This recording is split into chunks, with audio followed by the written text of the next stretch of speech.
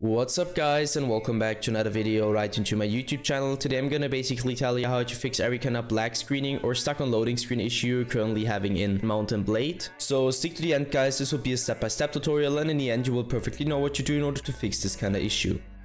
Before we start right into the video, I just want to let you guys know that I would really appreciate it if you would just leave a like, a comment or a subscription right into my YouTube channel. It would really make my day and help me out as a little YouTuber as I am.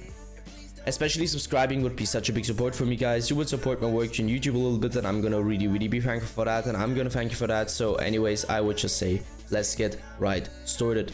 So the first step I would recommend doing for everybody, or the main step, is gonna be to navigate to the very bottom left corner of your screen, where you're gonna left click your Windows symbol, and use a Windows search function in order to find Windows Defender Firewall. So you're gonna type it in, and once this one pops up, I want you to click Windows Defender Firewall. Just simply hit enter or left click it.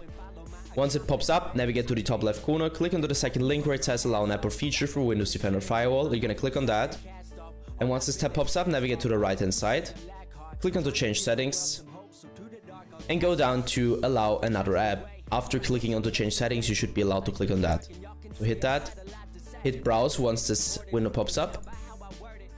And now I can't really tell you where it's located, because on every single PC is located somewhere different. You need to search it for yourself, and once you found it, you're gonna hit open, and afterwards you're gonna hit add, and once you hit add, it should be it. You can close these tabs, and this should be it guys. I hope that I could actually help you out with this video. If it was like that, just leave a like, a comment or a subscription. I'm gonna really be thankful for that. And yeah guys, anyways, I would just say have a nice day, see you at the next one, and bye.